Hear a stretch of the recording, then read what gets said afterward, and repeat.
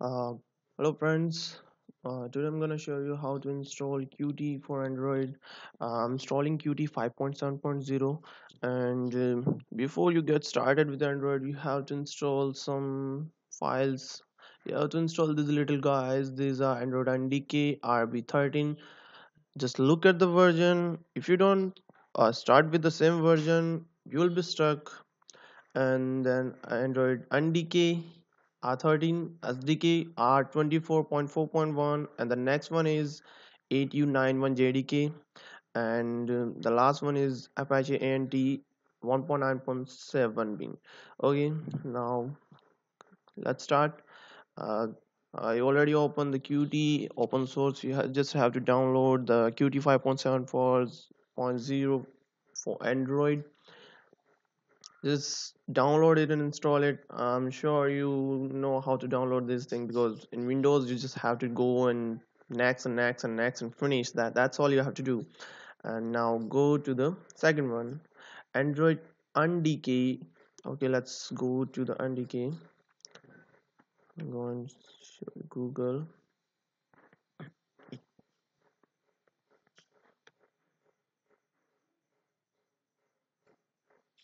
Okay, Android ndk.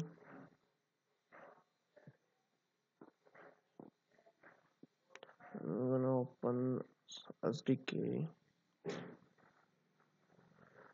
Again, ndk, you just have to go and download an Android ndk. Just go to downloads, and for Windows this one is R31B. Just download this thing, and just, if this comes with zip, unzip this. Okay, that's all you have to do. Now go to the SDK.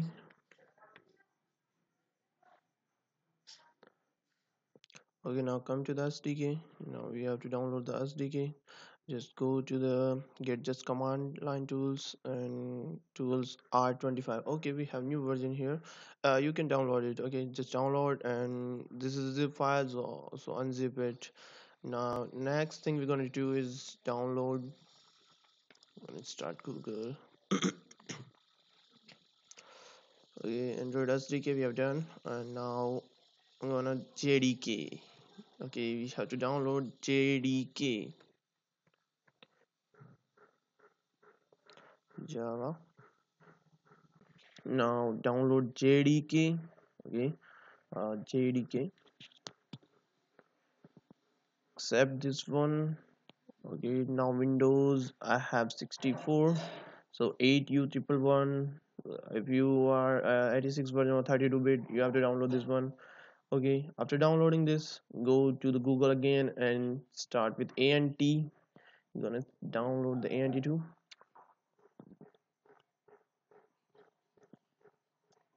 Again, I'm apologizing for my internet speed. Okay, just go to the 1.9.7 and download this one. If you want to download the zip file, that's okay, that's all. Just download these things, and I already downloaded these things, so I'm going to show you. These are things. Just install JDK, then unzip Android SDK and ndk, and where you have to just, you can just, if you want to unzip in like another folder, you can, but my advice is just go to the C, and make a new folder for Android separately, and unzip them here. And now come to the SDK NDK. That's all you have to do. These are the little guys we have to download it. And now come to the, okay, we have done here.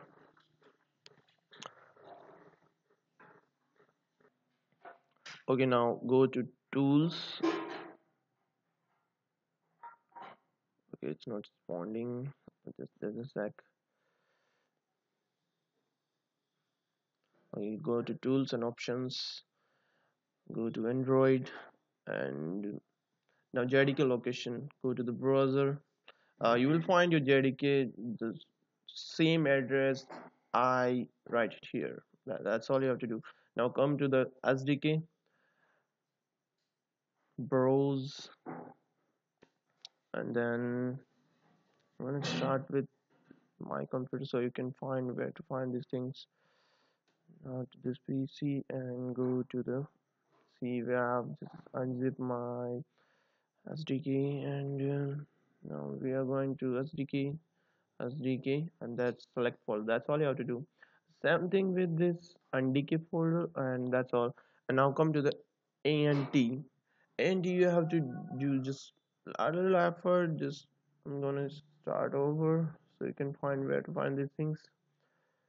Just go to C Android ANT 1.9.7, then Beam, and then ANT. Select this thing. Okay, that's all I have to do. Okay, now apply it, and okay. Okay, now minimize this thing and just go to the Android SDK. Android SDK. Go to the SDK manager.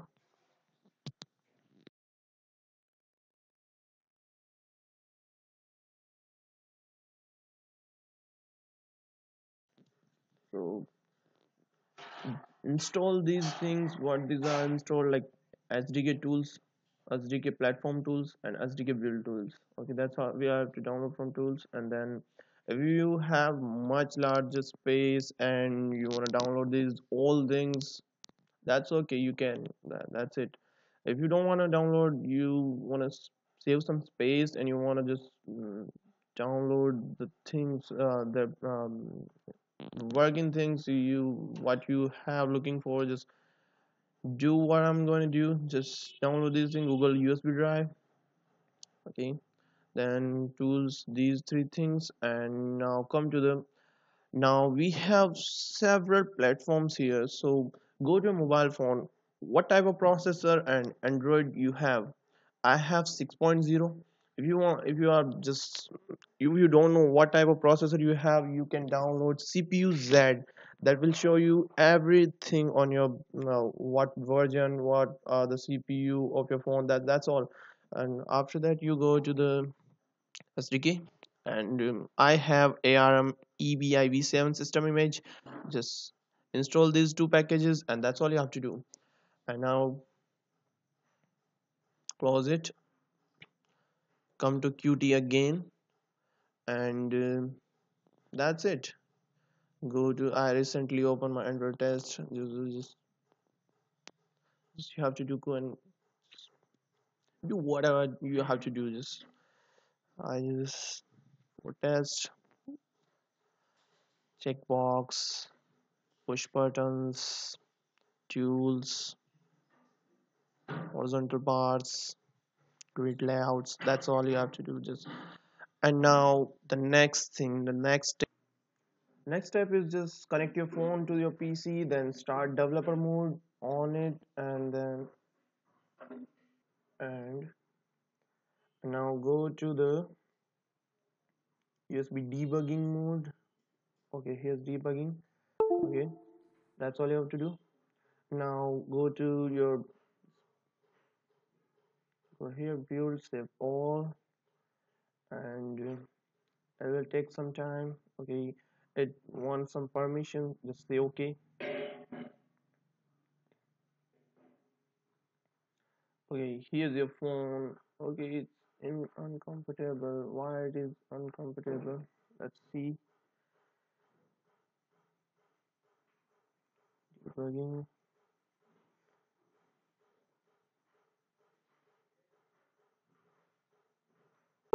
Do it again.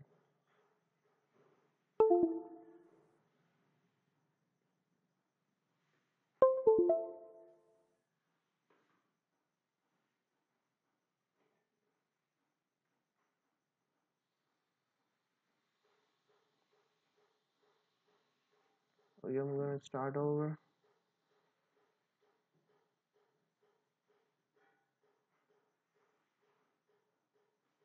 Okay, here it is.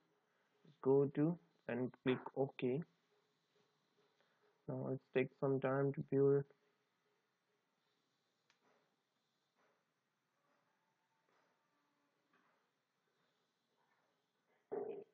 Yeah, the processes, you can see them clearly.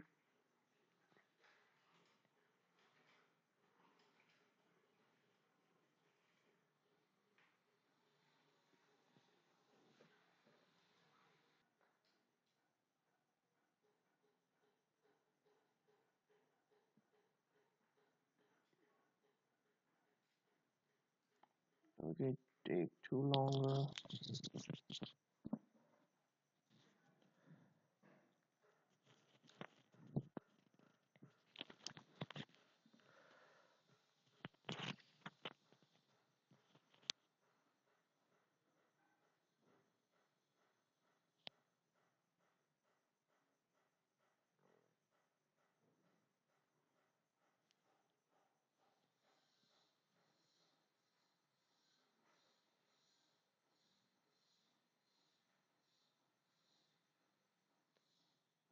Okay, now here it is deployed, and now look at this. It started. Okay, here's my application. Come to my mobile phone. I just did these things, and like, well, you can see them. Just that's it. That's I did to my that's application. I know it's not much good, but it's at least I started these things, and it's for absolute beginners, friends. So you can do this too. So best of luck. Subscribe my channel for more. Thank you.